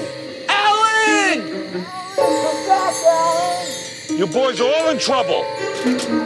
So did you find the little monster? No sign of him anywhere. I'm worried, Frank. You saw his condition before he ran off. Listen, I've been in this business a long time. And believe me, I've seen much worse tantrums than that. Trust me, he's around. I just hope we find him soon. I'm gonna make a sandwich. You want something? No, I'm gonna keep on looking for Alan. Well, you just keep me posted. Yeah. After this, we see a scene of Frank's bird in its cage as someone grabs it and drags it out of the cage, squeezing it rather hard. This makes the bird scream. Frank then comes out to see what's going on because he loves that fucking bird and is hit in the head with a fucking hammer. This dissolves into Frank is tied up in a chair. Angela brings the bird cage over toward his head and has the cage cut out so that it can lock over his head and around his neck perfectly, putting his entire head into the cage. Then it's locked into place with a couple of padlocks. Frank comes to, wants to know what's going on because of his head hurting really fucking bad, wakes up to see the bird cage, demands to be let out of the cage. Angela brings over a bag full of some type of animal. We can see that it's moving as she drags it over. It also appears that anytime Frank moves or struggles with his head, he will also be cutting into his neck because the cage has something set up in such a way to to poke into his neck and cut him or slice him, and there's blood already coming through once the cage is closed, so he's screwed no matter what. It's probably going to open up a vein or his throat or whatever. But then we see Angela dump 2, maybe 3 rats into the cage with him after hitting the bag a shitload to anger them. And then we hear them chewing and screeching as they're eating or attacking him or something along that lines. Frank starts screaming. That dissolves to our next clip. This is bad. This is so bad. I don't understand why you're freaking out, Karen. Did you see the look on his face? He's crazy, Marie. You remember what he did with those frogs? Come on, Marie. Don't you see what you're doing? Shit. Stop bouncing around so much. Oh, chill out, Bella. You know, I was the one that lured him here. Oh, stop it. It was just a joke. That wasn't a joke. That was cruel. Yeah, whatever. Hey, you ladies want to go back down to the rec hall? All this excitement has got me jonesing for some ice cream. Like she needed an excuse. You dissing me for us? Come on, Karen. My treat. No, I don't think so. Well, I'm not going if you're not going. Me neither. What about you, Bella? Fuck that shit. Take a look at that ass, girls, because that's the last thing you're going to be looking at as I walk through that door. Oh, all right. Please, Miss Karen. Don't you want to go back down to the canteen with us? Pretty please. Sure, okay. All right, let's get the fuck out of here. TC, what are you doing? Scoping tits and choking the weasel. Well, get your ass up, boy. Yeah, man, we're going on a panty raid at the Younger Girls Funk. Forget it, guys. Ronnie grounded me for the rest of the summer. Yeah, like he'll even know. He said he's going to check on me every 15 minutes. And how many times has he checked on you so far tonight? None. And how big a pussy are you for even thinking about what he said to you? All right. You convinced me. Attaboy! TC! Get your butt back in that cabin now! Wow, busted big time. Give the boys my regards. Sorry, man. Later. Jesus Christ, Linda. I think you gave me whiplash. That was fun. Was that 4-wheel drive? No, you gotta push the second stick down there. How about the third stick? This is kind of weird. What the hell is that? It's the pumps. They pump the water from the lake to the camp. Oh, so that's why they call it the pump house. Oh, no.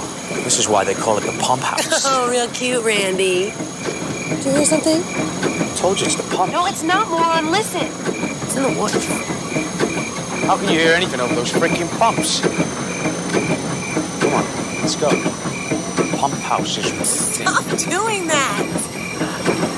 Oh, Randy, you take me to the nicest places. Only the best for you, darling. Yeah. I just want to say, first of all, I think I saw a boom mic in the shot during this clip when the girls are arguing at the beginning of it. I'm not 100% sure. They're in their cabin. I think I saw it like just a little bit from above. All right, so at the end here, as the couple wander off to go have sex, we see Angela's hat moving into the frame for the sheriff character, and the couple start making out in the woods. Then the girl hears something. The guy decides he's going to be a jerk and say it's some kind of cropsy maniac. I'm guessing that that's a nod to the burning and the legend of cropsy that influenced it. Maybe that was an influence on Sleepaway Camp as well. Maybe it was a wink and a nod. Cropsy's legend was also an influence on the Madman movie, which had to change its name to Madmen because of the burning. There you go. She then goes over to him when he calls her. They start making out again, and she stops to ask if he has a sleeping bag. He says it's in the Jeep. She wants to make him get it, but he says he has to piss, so he makes her go to get it, just so he can piss, using the phrase, make a little winky. Yeah, that's a phrase he used. She says the mood is killed after he says he wants her to go to get the bag a little quicker so she doesn't see him peeing. I don't get it, but whatever. She wanders off to get the sleeping bag. Dude starts pissing, and Angela ties him up midstream to the tree. She like ropes around the arms and everything, pulls him back super tight so he can't move, holding him in place by the tree. Then ties up around his neck as well, pulls it even tighter. I think loops a couple more times around his arm. But when he falls back, his pants aren't being held up. They fall down around his ankles. We kind of see that when he's being tied up. Then a wire snare is slowly lowered in a very suggestive way towards his crotch. And he thinks it's a sex game at first until his manhood is fully ensnared in the wire, and then it gets pulled tight. He begins yelling that it's too tight and that the wire needs to stop and to drop loose. He still thinks it's the girl that he's with to have a good time and that this is just some kind of kinky game she's into. But then he says that's enough and stops. So then the wire drops. He says that he's starting to lose his mood, and then the wire slowly starts to be uncoiled and pulled forward again. He still hopes hopes it's a joke, but he's starting to panic, screaming Linda's name because he doesn't know what's going on. The wire starts to cinch up more on his crotch, and it appears to be something in the pump house that's pulling it forward, maybe. I'm not 100% sure. He then calls out Linda's name again and again, which is his lady, as she calls out for him until he really panics and asks if it's Alan and begs him to let him go and that he is sorry, but then he threatens to kill him as he panics even more. This then panics Linda, who drives off, ripping off the dude's wedding tackle in the process. This is a simple thing to say what happens and to write down in your notes, but the Jeep gets stuck because apparently Linda is not familiar with driving stick, or at least this Jeep might be too temperamental for her. Maybe she's just not familiar with the Jeep, but she gets it stuck. So there's a lot of backing up and lurching forward and backing up and lurching forward when she's stuck in like this mud hole with the back tire, because it's only in two-wheel drive. They pointed that out earlier. And this sequence will make you fucking squirm, particularly if you possess wedding tackle. Just imagine a wire around your genitals slowly cutting it off with tension being pulled from a car. I'm sure you can imagine how painful that is, right? It takes a really long time. It does a really good job of building the tension, not just on the wire either. All right, so as Linda drives off, she notices barbed wire around the tree, but it's too late to stop as it is pulled free from the tree and wrapped around her face and her neck, and she then crashes into the tree. It's hard to tell what really happens to her at this point. We find out later on, but it looks as though she may be dead. But if she's not dead, she may not be long for this world because she took barbed wire to the neck and it wrapped around the rest of her head. And then she crashed the car. We cut to TC returning from the toilet as something like a wood spike sticks up in a hole in the floor below his bunk and ruptures his porno mag, and it almost gets him. He jumps back shouting what the fuck when a friend jumps in and screams about how much fun they just had in the panty raid. He is talked into looking into the hole, the panty raid friend that is, and they then take turns looking into the hole, arguing about how sharp the stick is. It's clearly a sharpened broom, they say, until TC finally gets spiked. He flails around screaming, but I don't think he's injured to the point of death until he headbutts the fucking wall, driving the carved up broom handle through the back of his own goddamn skull. The panty raid dude wails like a fucking banshee and runs out. They cut from this to Ronnie comes back with another counselor to Frank's house and finds the bird screeching "your ass stinks" at them. This makes them automatically think that Alan did this. They then walk in to find Frank has died old school medieval style as they went down his throat and out of his stomach. That's the rats, that is. I guess they were fed to him directly to his head. I don't know if the bag was tied over his head to keep the rats in there or if the cage was small enough to keep the rats from getting out any other way, but they somehow ate their way through him and out the bottom of the cage. That was kind of a cool idea. Right after that, Frank says it's starting again, and they cut to the girl who's been warring with Alan the entire time, who grabbed his junk and was spitting spitballs at him, and Alan dumped food on her. She returns to find her bunk is disordered. She has a paper clips moment over it, screaming about how everything is all fucked up and all these bitches always are touching her stuff. She's very angry about it. The bed sheet that's annoying her from before falls down over her again. She rolls over to sort of pull at it and move it or something like that, and then she sees there is a shitload of nails in a board that is just above her. Then we see Angela jumps from the top ridge beam of this cabin onto the bunk, driving all of those nails into her skin and crushing the girl as well. Blood pours out, and there is a really satisfying, pretty spectacular crunch noise as Angela hits. Like, it's real sudden, crunch, blood. Pretty cool. They cut from this to Ronnie declaring that Angela is back, and a kid interrupts Alan's stepbrother's lame attempt to get laid by Karen, saying that TC has been killed by a spear. Dude tries to call bullshit on this, but Karen is super freaked and runs off anyway because, well, what she did to Alan, she feels that she's next. Karen tells her bunkmate someone killed TC. Her bunkmate calls bullshit on this. This causes the other girl with them to run off. They find the crushed and nail-perforated corpse of their bunkmate that we saw the death of earlier. So now they know it's real, and Karen declares that Alan did it and that he is after her next. She is justifiably freaked out and runs for the fucking hills. They cut to our next clip.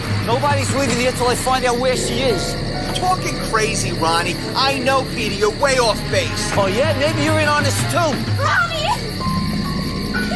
He killed Bella! What? Bella, she's dead! What's happening here? I keep telling you, Angela's here. She's killing again. There's no Angela, Ronnie. It was her brother Peter, and he's in custody upstate. The killer isn't Angela that he keeps talking about. It's Alan! Karen said Alan killed Bella and he's gonna get her next! And he's already killed killed Frank and TC. Hey, what's all the commotion? Alan killed Frank TC, fella. What? Stop saying that. Karen thinks she's next if she ran away. We have to go find her. Nobody's going anywhere. Bullshit. I'm gonna stop this cycle right now. Hey, you see what you guys are doing now? Everybody get to your cabins, please. Come on, Marie. Well, here I am. Is that Ricky? Ronnie? What the hell are you doing here? I was gonna ask you the same thing. Barney Fife told me to come here. I haven't spoken to you since we met last week. What are you talking about? You just called me an hour ago. Looks like somebody wants you here. The only one who wanted me is Angelo. Now stop that. Then why is he here? We're wasting time. There's a killer out there with Karen and Michael. Whoa! What the fuck is she talking about? It's happened again, Ricky. Angela's back and she's killed 3 people already. What? We have to find those kids. She's right. I'll take the upper campus. You guys take the lower. Ronnie. All right, let me get some flashlights. Better keep an eye on Ricky. Well, don't worry, I will. After this, Karen runs to the woods and finds the tied-up counselor with the missing junk. Instead of helping him or checking up on him, she turns around and runs off, justifiably so. She should be terrified. It just keeps getting worse out there everywhere she looks. We then see her run for a little bit as she calls out for help. She runs over to the Jeep where she seems to have found her camp counselor, what I believe is Corpse. She's not moving at this moment. This means Karen may be our final girl. Her counselor appears to be dead from the damage done by the barbed wire, or at least incapable of helping in any way, shape, or form, no matter how much Karen decides to beg. The counselor is able to raise her head, so she's clearly alive, but she is in serious need of help herself. Looks like her jaw's all fucked up, like the barbed wire wrapped around, and then I think when she hit the tree, her face hit the steering wheel, driving the barbed wire deeper and breaking some of her face up, and I don't know, maybe the blunt force trauma and all the other stuff should have been enough to stop her heart, I don't know, but Jesus Christ, that's horrifying. Once again, Karen runs off, terrified, justifiably so. Ronnie then catches up with Michael, and that's our next clip. Michael! Did you find Karen yet? Michael, it's too dangerous for you to be out here. Did you find her? No, not yet. What about Alan? Nothing. Fuck! Michael! Who's the nut? It's Alan's brother. He a suspect too, or am I the only one? Hey, nobody Bullshit! I'm just sticking around to prove all you assholes wrong. What follows after the clip is a scene of Karen running away in fear as she runs directly into Angela and passes out. But cut to other shots of people walking around. They're off looking for Karen. Then we see Karen comes to with her head in a noose set onto what looks like the basketball hoop in the gymnasium. All of the stage lights come on pointing directly at Karen. Let it never be said that Angela doesn't know how to make a production. Angela climbs down and walks over to look at Karen. It appears that the plan is to use the basketball hoop, raising it to hang Karen slowly as Angela turns the key in the basketball hoop, then raises. It's one of those automatic ones. You see them in gymnasiums and schools all the time, or multi-purpose things when they're not using the basketball hoop. A chain pulls it up to the ceiling with like a winch that's similar to like a garage door opener or what have you. Well, that's what's happening here, only instead of just pulling up the basketball hoop, it's slowly raising a rope that's still loose enough around Karen's neck. Karen has more than enough time, if she were to remain calm, to stand up and pull the noose off of her neck. Now, her character justifiably so panics, but we still watch as she slowly is dragged up into the air by this basketball hoop, screaming for help the entire time. I think her hands should have been tied for this, just to sell it a little bit better, but, you know, it is what it is. And her legs, too. She should have been hogtied, and then this should have happened. It would have been more obvious that she's helpless and she needed help, but it's still, they tried to build tension. This part just didn't work with me. She still had plenty of time to pull the noose off the entire time. So Alan's stepbrother, Michael, comes in, and Angela stops the basketball hoop and everything to distract Michael, and then she darts off before returning as the cop pretending to help. Karen keeps screaming, "It was Alan," as Angela lowers her slowly to the ground, and Alan's brother darts off to kill Alan because he's had enough and he is fucking pissed. This leads to our next clip. They're all so mean! Why can't they leave me alone? Why? Michael! Please, Michael, tell him to stop picking on me, please! You're very bad, Al. You've always been very bad. Oh, Michael!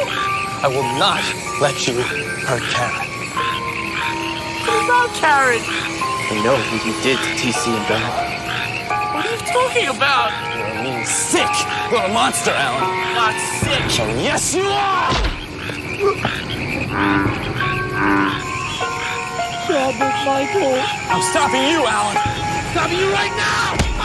I'm going to spare you the rest of that in the clip because Michael beats on Alan while he is begging for help. He's hitting him in the back and the head with the croquet mallet. There's a couple of shots where it looked like he probably could have broken his back and crippled him, maybe broken some ribs and made it to where he could barely breathe. He's doing serious damage and it's really hard to watch and it's pretty fucking brutal. It then appears that Angela stops him from being able to kill his stepbrother Alan by grabbing the croquet mallet, and then it fades to black. We see Ricky and Ronnie and the other counselor all out looking for Alan, and Michael and some of the other kids are shouting various names. I didn't catch them all, but they're like looking for some of the missing kids. They're just doing a search group. We kind of seen this before in Sleepaway Camp 1. We see Ricky and Ronnie and the other counselor all out looking for Alan and Michael and some of the other kids. They're shouting various names. I didn't catch them all, but they come upon Alan laying there. At the time, we think he might be dead, but he's probably unconscious because the beating was pretty bad, but it's hard to tell.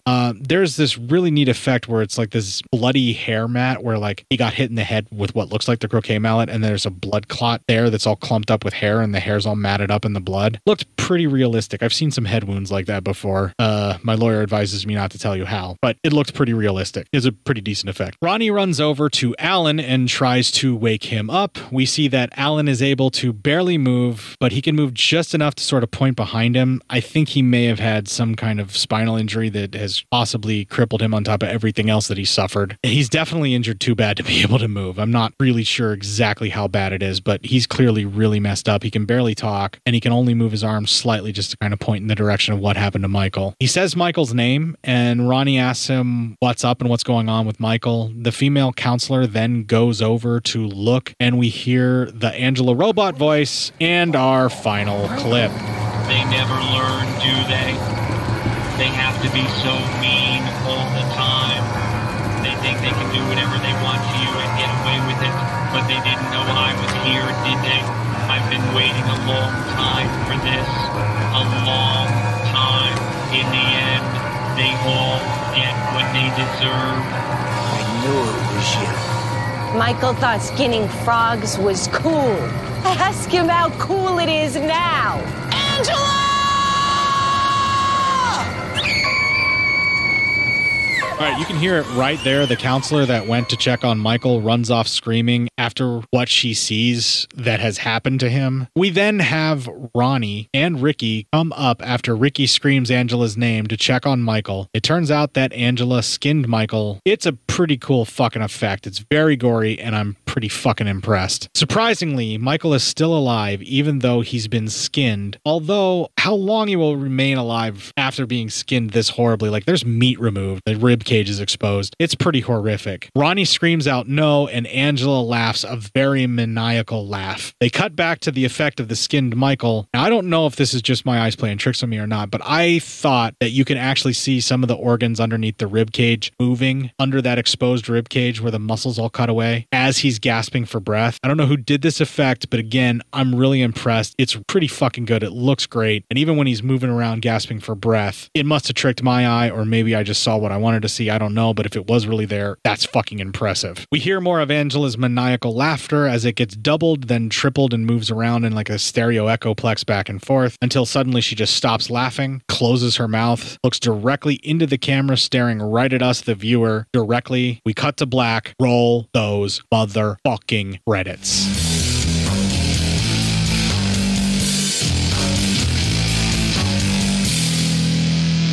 Wow. Okay. I was not expecting this at all. I was expecting to dislike Return to Sleepaway Camp, maybe like a few things about it. I wasn't expecting a film to affect me in such a way to where I hated and sympathized with nearly every character simultaneously. I know this is going to sound bold and maybe it's just, you know, sentimental me around the holidays and all of that horse shit, but Jesus fucking Christ, I found myself really conflicted with these characters and they actually had a lot of depth and I thought they were pretty well fucking written.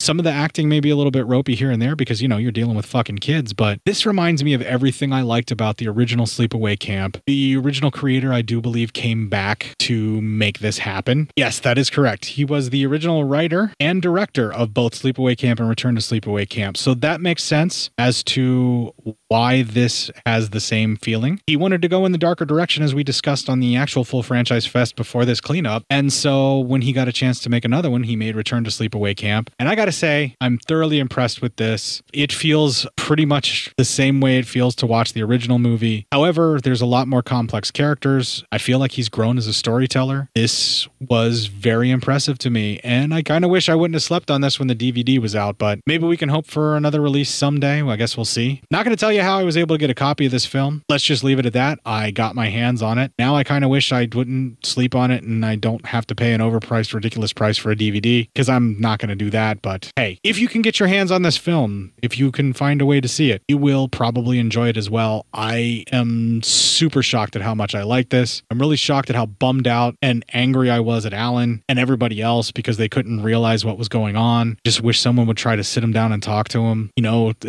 I guess it makes me a softie. Maybe it just means that I know what it feels like to be a kid like Alan and not fit in everywhere and just lash out at everybody because you feel like everybody hates you and you're just going to get at them first. I don't know if I ever went to this extreme. I certainly hope I wasn't as awkward and shy and weird and accosting and angry as what Alan is, but maybe I am. Maybe that's why the film affected me so much. But I have a hard time feeling bad for the kids that Angela killed for the most part because all of them were fucking rotten. The only one I feel like had any kind of redeeming hope was Karen, but she still did participate in the torment. And I feel like while what happened to Michael was excessive, if you ask the frogs what they'd like to have done to him that him and his buddy skinned, I'm pretty sure they would be okay with what happened to Michael. I'm just saying.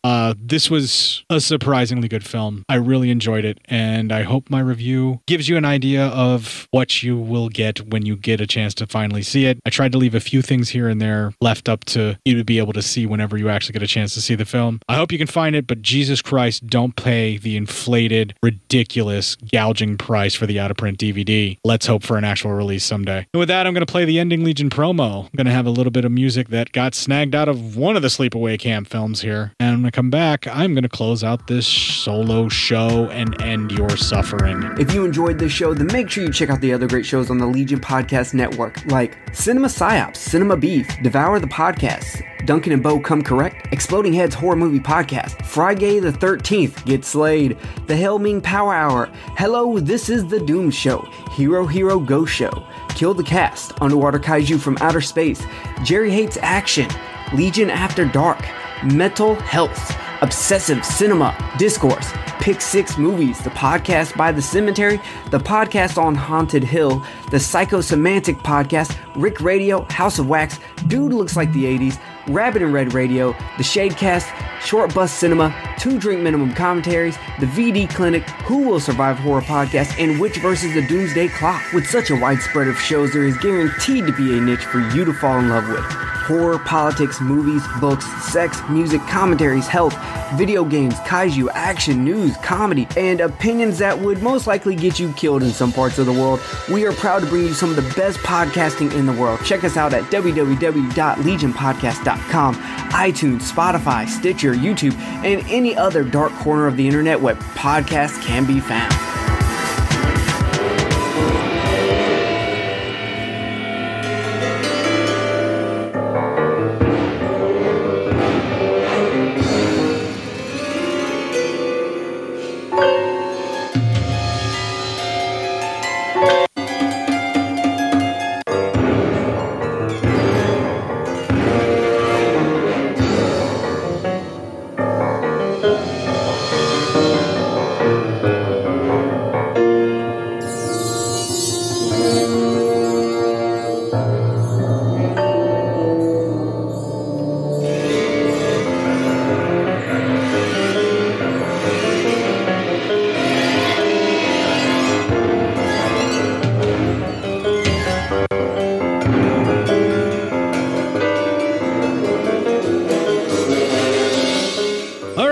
So I am sorry that you guys had to suffer with me all alone. I know there's a handful of listeners out here that are supportive and they like me enough to pretend like they like the shows when it's just me, but I know you guys all listen for Matt anyway. So you can find all the previous episodes of the show that contain Matt on our main landing and launching page. There's at least 277 of them, I think, that have them. Maybe less, I can't really remember. That's legionpodcast.com/cinema-psyops. We also have our Facebook group, group where you can give Matt some well wishes and also just give us some thoughts on the solo show here and how bad I sucked. That is Cinema Psyops on Facebook. We also have myself available to you on Facebook as Cort Psyops. Matt is also there as Matt Psyop. He doesn't check his DMs very much, but if you want to check in on him and just let him know you're thinking about him, folks, you can reach him there as Matt Psyop. Another way to reach out to him, you can email feedback to Matt, psyopmatt@gmail.com. Give him your well wishes there. Let him know that you are thinking about him. You can also email feedback to me, cinemapsyopscort@gmail.com. Tell me to stop doing solo shows. You'd rather I skip a week. You can twit a couple of tweets to a couple of twats on the hate-filled shitfest that is known as Twitter. I'm available there as Cort_Psyop. Just look like the guy buried under porn bots. Matt is also there as Matt Psyop, although I don't know how active he might actually be. I'm also available on Instagram, cinema_psyops. Don't you dare fucking mention the words OnlyFans or you'll get banned. That's what they're doing on Instagram. Repressed much? Zuckerfuck. Banning the nipple constantly. Well, folks, I would just like to just clearly state right now, I fully support the free and clear nipple. All ladies should go topless all the time if that is their want, and I am perfectly happy to allow them to do it. So free the nipple, kick the fuck out of this week, and make it your bitch. It's so cold at night, I'm begging you to stay. I know it's all a masquerade. I know you're not afraid. You're just what I've been looking for. No other boy can love me more. You're the only girl I adore. You're just what I've been looking for.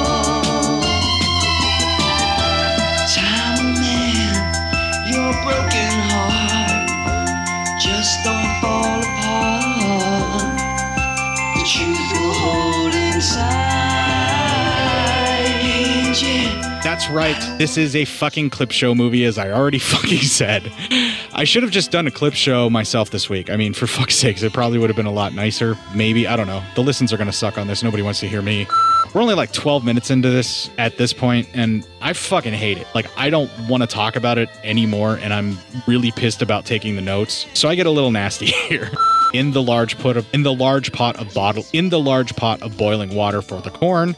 In the part 2, once again, that whole campfire thing we're talking about. Once Angela interrupts, they actually cut. We then get, because she's stalking, and then fucking, I don't remember. That's all part 1. Fuck this clip show. Whatever. It's a fucking clip show. Who cares? I can't remember exactly what the fuck they were trying to do with the whole what's her name or whatever it is that was going on there. I should probably just take that out. Fuck this note. He's pointing it at her. She is pointing it at her. I guess I don't fucking know. When the counselor who defended him, Petey, shows up. When the counselor who defended Alien, they then walk into Frank. They then walk.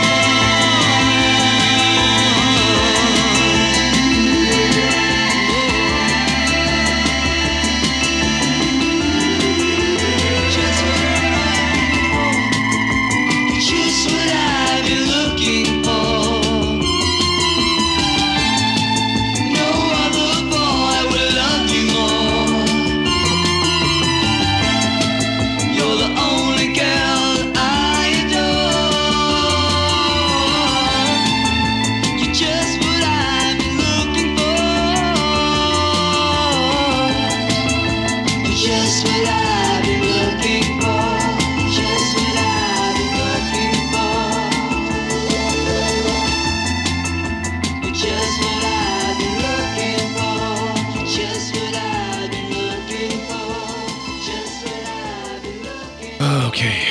Fucking solo show. Fuck.